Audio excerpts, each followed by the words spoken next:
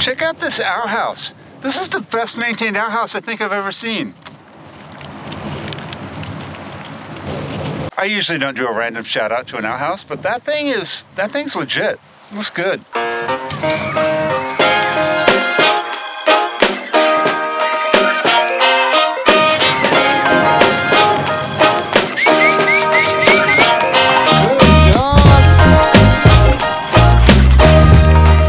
Okay, so that river way out there is the Columbia River. And that's where I want to get. But I don't want to have to hike through all that scrub brush, especially with a baby in a backpack. But the problem is, we've reached this. I don't think the Army Corps of Engineers would take it too kindly if I just went ahead and crossed the fence and trespassed on their property. So we're going to find a different way. Hey big guy, let's go this way. What do you say?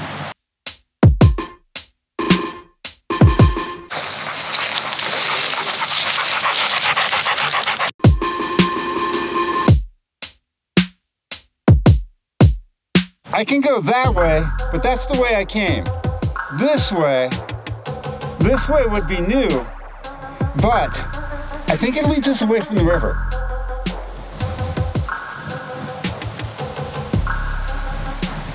Let's try the new thing.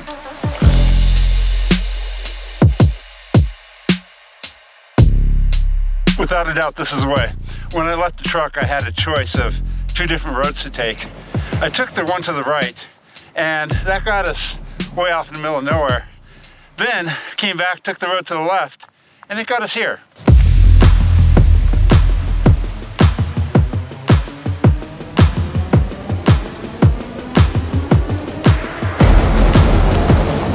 When we made it to the river, but it's really windy out here, I need to find someplace quieter.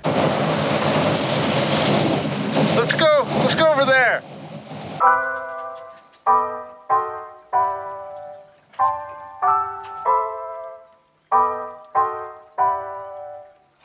This is much better. Out of the wind, it's quieter. Just wanted to find a place where I could just stop and just chat for a few seconds. I think a lot of us struggle with boredom and the thought that if we go out and if we try to find someplace new, or if we try to move on from where we are, that we'll find happiness. And that's not how it works. In fact, oh, come here, big guy.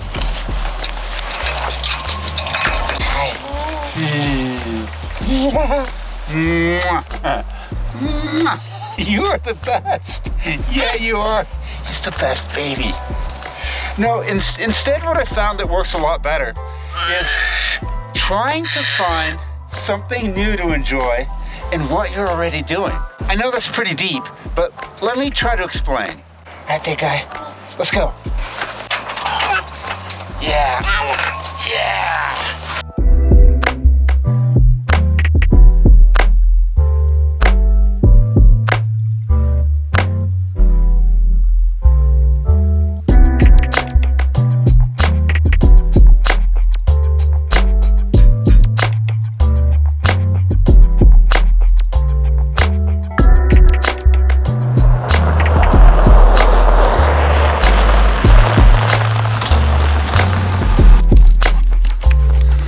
We're at the very southern tip of Mackay Reservoir, where Mackay Stream feeds the reservoir. And I want to find out where that point is because I've never seen it during the spring when the reservoir is starting to fill up. And I thought this would be a good place to continue our flow of conversation. See what I did there? And just wrap up what I've been thinking about. If you keep jumping from activity to activity, or place to place, or even relationship to relationship, you'll miss out on the enjoyment that can be had from learning more about whatever it is that you're doing, or where you are, or who you're with. That deeper understanding brings with it a whole new experience. For me, for example, I know I like hiking, but I have a friend who loves hiking. I mean, loves hiking. One day he was using hiking poles, and he's a healthy early 30s. I said to him, why are you using the hiking poles? Do you need those? And he said, no.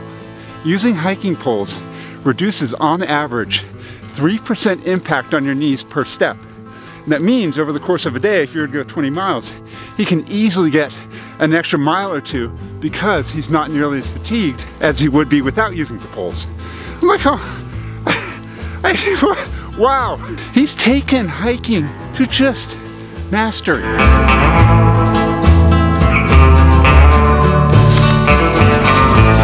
I'm 6'5", so I've got a 6'5" wingspan, and it's still bigger than me. Look at this thing.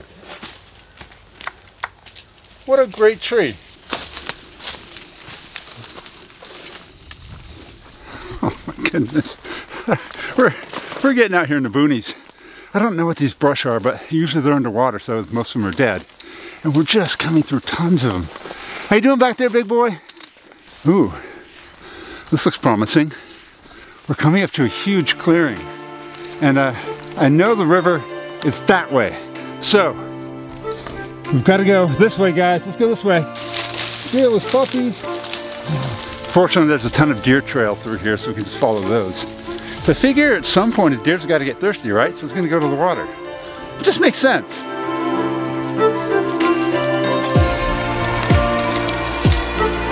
We're right ahead of us. I see it. We made it.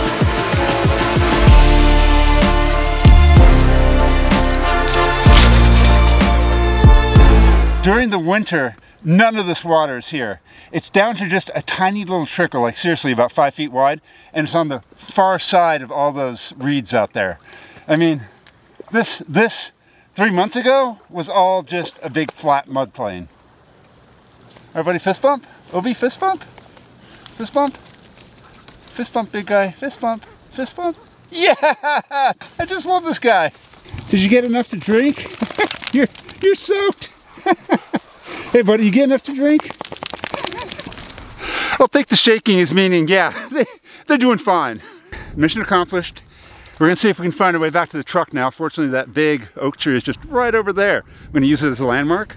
But I do have one more thought, and that's, there is an immense pleasure to be had from mastering, or the attempt to master, an activity. If you find something you like, and you dive deep into it, and you lose yourself in the pursuit of learning more or making yourself better at it, it's all consuming. You will forget about every other problem in the world because they just fall by the wayside.